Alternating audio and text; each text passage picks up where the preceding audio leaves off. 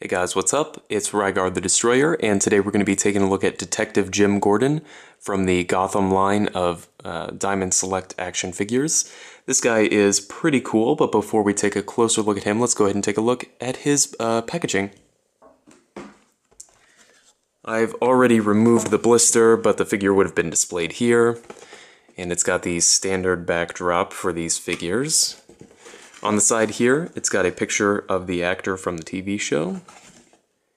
And on the back, it's got a picture of the figure itself. And then there's a description here on the side. If you'd like to read that, you can just pause the video.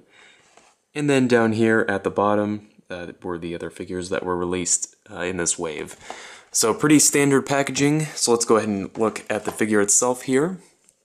He stands at 6 3/4 inches tall, so he's a little bit shorter than Edward Nygma. I'm not sure if that's accurate or not. I'm just going to go ahead and assume that it is, because this is a 7-inch line. So he comes with a couple accessories. The first one here is his gun. There's a lot of detail on there. No paintwork or anything, but I don't think it needs it really, because the detail is very well done. And then he also comes with a display base right here. The size on this guy is 6 3/4 inches long, about 4.5 inches deep, and then about 5 inches tall.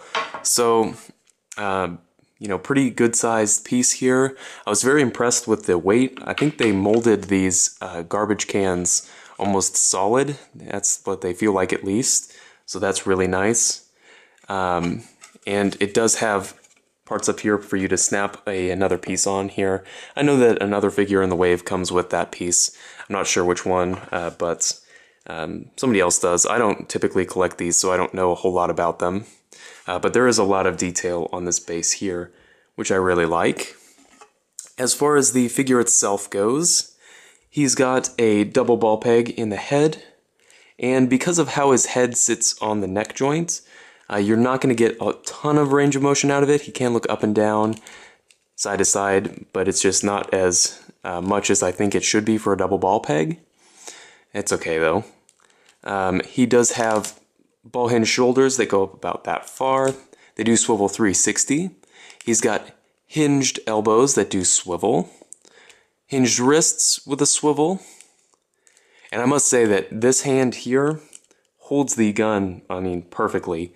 The only problem is you cannot get his trigger finger into the actual trigger guard. So, but other than that, I mean, like, he'll never drop the gun, basically. And it's easy to slip in and out of his hand without heating, which is also nice. His tie here is a separate piece.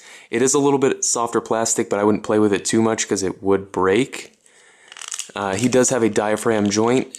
You're not going to get the most range of motion out of it because of his jacket. It's fairly stiff, but I'm just assuming that this guy's not going to be doing a whole bunch of crazy action poses. You can get a swivel out of it if you would like. He has the DC-UC style hips. So he's got a hinge that brings them forward, and then a hinge on the side that brings it out.